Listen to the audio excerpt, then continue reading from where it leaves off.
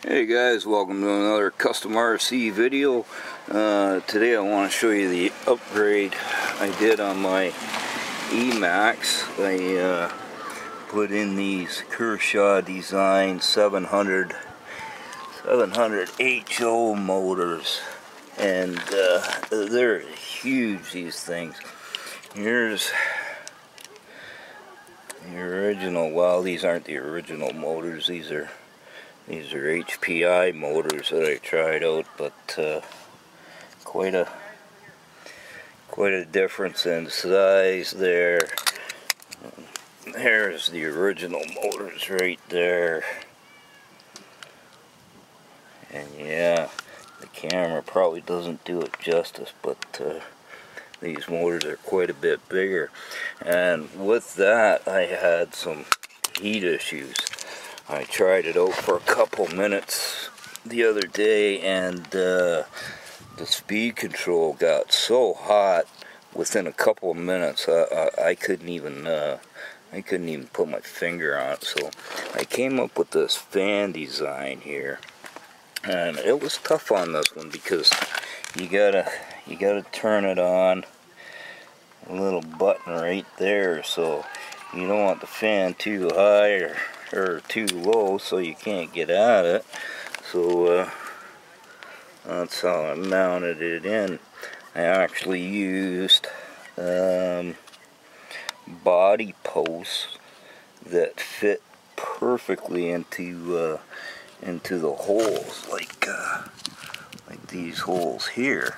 So I just screwed a fan on the top, and then I put a fan on the back. So I've got one blowing the air in and one sucking the air out. And I've just got it running on a 9-volt battery down in there and on a switch. So I hit that switch and off she goes. So I'm going to keep the lid off for now and give it a run here and just see how good these motors work. I'm hoping my drivetrain holds up to it. I do have CV drive shafts in the back, but that's it. The front are original drive shafts, and this is either the first or second generation E-Maxx chassis. It's the black one, and it's got the 2-speed transmission and stuff. But enough yip yap, let's get her going.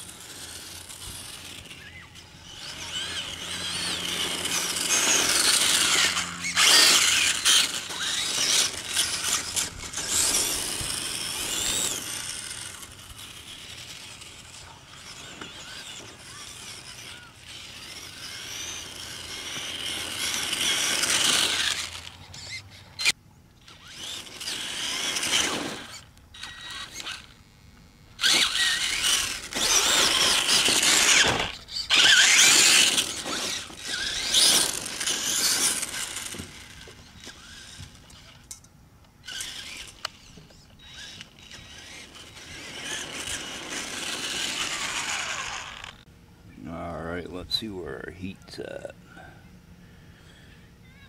62 degrees outside.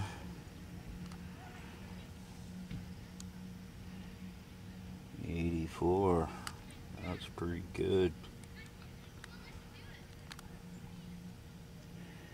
Yeah, 84. The fans seem to be doing their job. Excellent.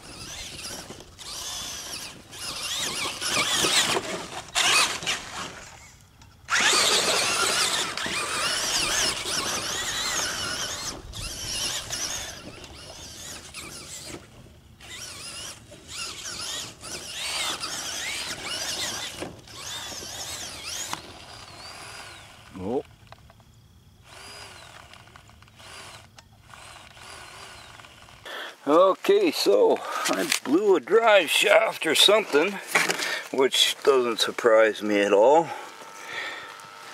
I'll have to pull the lid off here and have a better look, but I'm pretty sure it's a drive shaft, which I knew when I put those motors in that I'd probably have to upgrade the rest of them. Whew. Man, did she get dirty in there. Well, it's been pissed down rain for the last couple of days, so everything's super wet. Alright, yeah. Back one. Broke the back drive shaft. So, I guess I'm gonna have to dig out the rest of that CV drive shafts and maybe do the rest of it up. I really didn't get her into high gear too much. I was mostly running around in low gear. Low gear works pretty good for this stuff here, and I don't know, these tires they really kind of impressed me too. I didn't think I would get the traction that I did with them, but they hook up pretty good. Now, it is a little squirrely with those bigger motors in there. I imagine it would probably be almost the same as the brushless, but oh yes, also I want to check out the heat, and I beat her pretty good, so let's see what the heat is.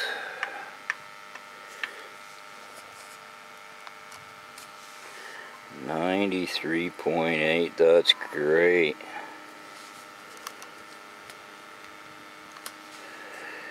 Yeah.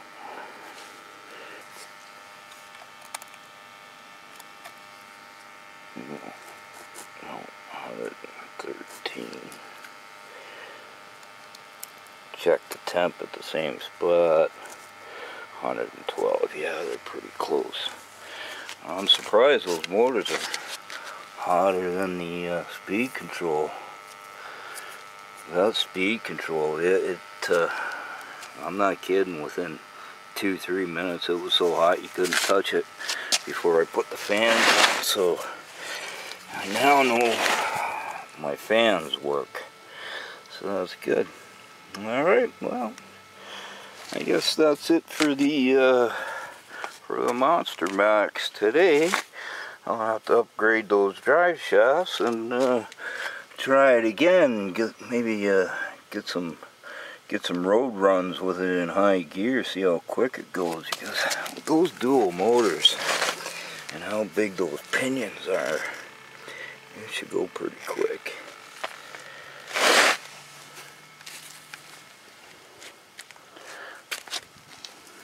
Alright, I'll catch you all in the next video.